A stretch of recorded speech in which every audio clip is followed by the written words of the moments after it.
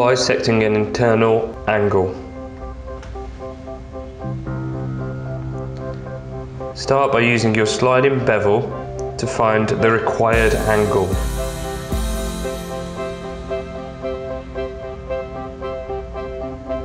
Once you've locked that into place, we need to draw out the angle on say a scrap piece of board or the back of a skirting board, whichever you have to hand.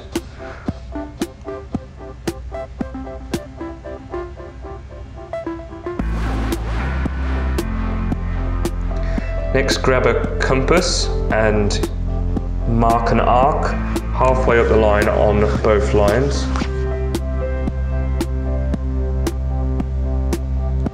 So in this case, we've used the base of the board as our second line.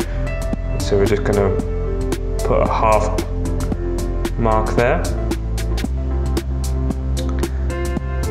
From the middle of each arc, draw 2 new arcs to create your bisect line.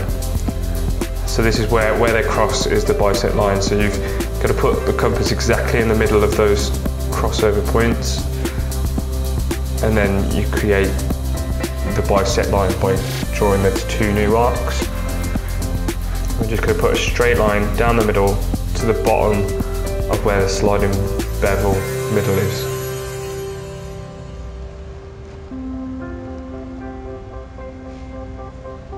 And this is your bisect line.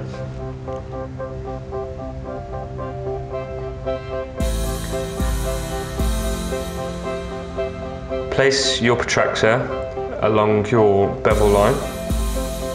As you can see here, make sure that it's in the middle. So this should show you that from the bisect line to the 90 degrees is the angle we're looking for. So what we have to do is 90 degrees minus 67.5, which gives us the angle of 22.5 degrees. So basically this is for our cut. So we need to set our miter saw to 22.5 degrees.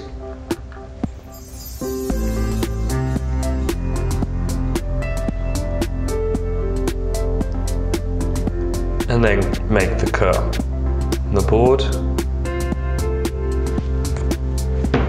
Putting that up against the corner, you should see that it's in line with the wall.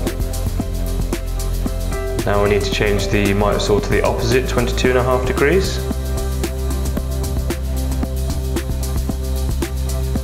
And make that cut on the other piece of skirting board.